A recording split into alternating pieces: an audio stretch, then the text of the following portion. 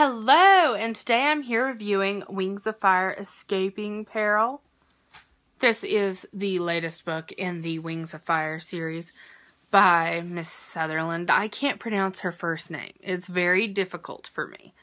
This has been a 5 out of 5 star series the entire way around. First of all, the characters are so diverse, and the very first book we really fell in love with Clay. And because Clay was like this lovable, cute little teddy bear, giant dragon, and he's just so nice, and we fell in love with him. So then we had Tsunami's books, and then Glory, and I don't know who all's. But anyway, now we are on what has happened after the prophecy. And I'm about to give a spoiler on what happened in the previous book. So please, if you don't want spoilers, kind of mute this for like the next 10 seconds. Okay, so in the last book, we know that Jade Academy has been founded, and there's a prophecy now, and it's just, whew, it's been a roller coaster ride. And in the last one, Winter left. Okay, so this one's called Escaping Peril. So we know that the main character is going to be Peril, which is a dragon who is cursed with fire scales. What does that mean? That means anything she touches burns. She sets everything on fire. She can't even touch another dragon because they will crumble into black ash if she touches them. The exception being Clay, our lovable hero from the very first book. He's immune to fire scales because he's a mudwing, and he happened to have the right type of egg. So, really lucky. So, he's really Peril's only friend. That being said, this book does not have a whole lot of Clay in it. Yeah. But it was still amazing because there was a lot of character development in this book.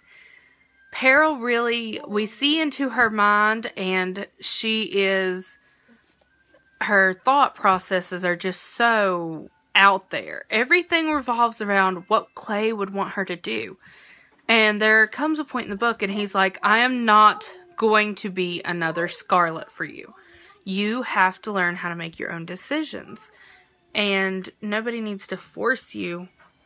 And we really see her. It's kind of a heavy subject for a middle grade book, but she was really abused and tormented and brainwashed by Scarlet.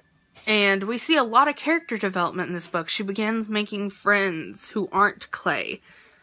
And it's, there's also a really tough decision for her at the end. And she has to basically make it by herself.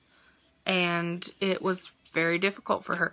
This is really a great book for young and old alike. If you don't like middle grade books and you find them tiresome, this is a series that I recommend.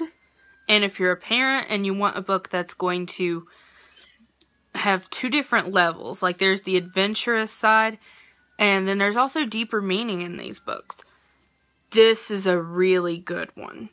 This is a great book for mixed households at bedtime. This is good for girls, this is good for boys, this is good for parents and middle grade readers. This is absolutely wonderful. So like, comment, subscribe, and I hope to see you soon. And tell me what you thought about the Wings of Fire, and if you've continued on with this series, and why you love it, and if you're excited about the next book. So anyway, like, comment, and subscribe, and I hope to see you soon.